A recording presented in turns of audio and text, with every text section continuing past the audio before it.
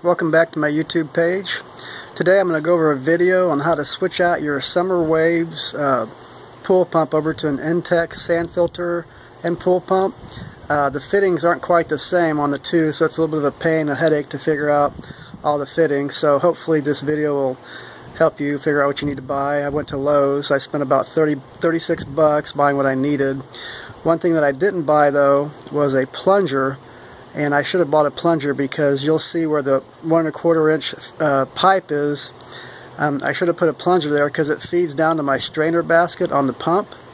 And I can't really access that strainer basket without all the water just going all over, since the height of the intake is higher than where the basket is. So that was kind of an error. I should have put a plunger in. So in the video you'll see the 1 1/4 inch tube is kind of short.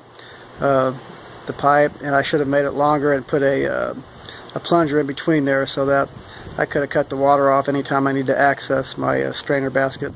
Anyway, I hope this helps, and if it does, just give me a like. Okay, thank you. Here I have the original Poly Group pump. As you can see, it's pretty well a piece of crap. There's a cartridge filler that goes in here. The actual pump's in the bottom, and then it feeds. It was originally feeding from here up to here with one tube. I switched out to the Intex sand filter pump. I got it on Amazon for $157, but the problem I ran into was that I had a connection like this.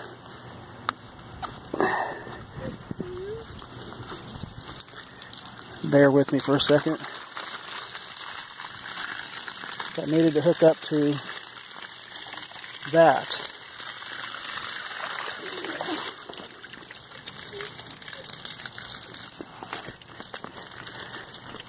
Anyway, what I did was I cut back the lip on there, and I got this 1 1/2 inch by 1 1/2 inch fitting. Then I got a 1 1/2 inch insert that goes down to 1 1/4 inch, so you can put pipe in there.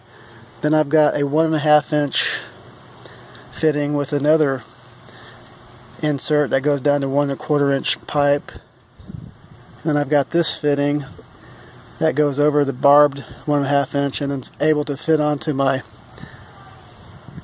fitting on my Poly Group Summer Waves pool here. And I had to do that twice, and I was able to find all these parts at Lowe's, but it took me a while to figure it out, and I just wanted to show you this in case you're trying to do the same thing and are pulling your hair out like I was. But anyway, this works. I don't know what size this fitting is, but it's the gray ones, the small gray ones. It fits on your Poly Group with a clamp, and then it fits on the barbed 1 1/2 inch insert, 1 1/2 inch down to 1 1/4, 1 1/4 inch pipe to your insert here, 1 1/2 inch by 1 1/2 inch flexible coupling, and then, like I said, you saw off the lip that's on there, and that gets you up and running.